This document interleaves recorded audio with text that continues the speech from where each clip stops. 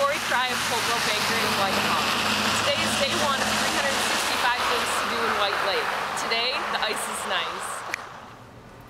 Well, how's the weather out here today?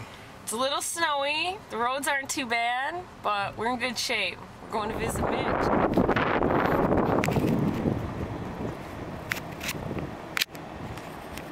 Johnson's Great Outdoors.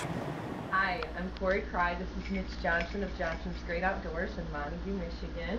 Today is day one of 365 things to do on White Lake, and today we're talking to Mitch about ice fishing. How's the fishing this year, Mitch? Well, the fishing is started out pretty good. We lost our ice over New Year's. The perch fishing was good on Indian Bay. We had pretty decent ice. Right now, I'm not telling a lot of people to go down there just because the ice is kind of thin.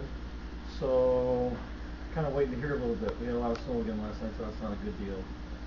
How big is the ice? I heard about 3 inches right now. 3 inches? Alright. What are people catching? Perch fishing's been pretty decent. Up on the Narrows right down here between Wesley's and Cannery Bay.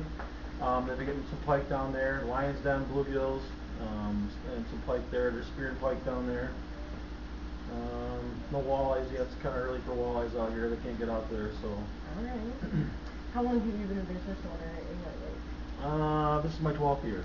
12th year? Mm-hmm. Do you enjoy it? Yeah. Yeah. I've done it all my life. I've actually done this since I've been 10 years old. Awesome. So I'm 40 now. So. Cool.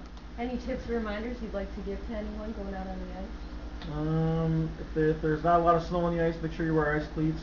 Bring a spud if you like right now if the ice is really thin, so you can check it in certain spots. Warm clothing. That's basically it. All right. Thank you very You're much welcome. for your Hey, time today. Thank you very much. I appreciate it.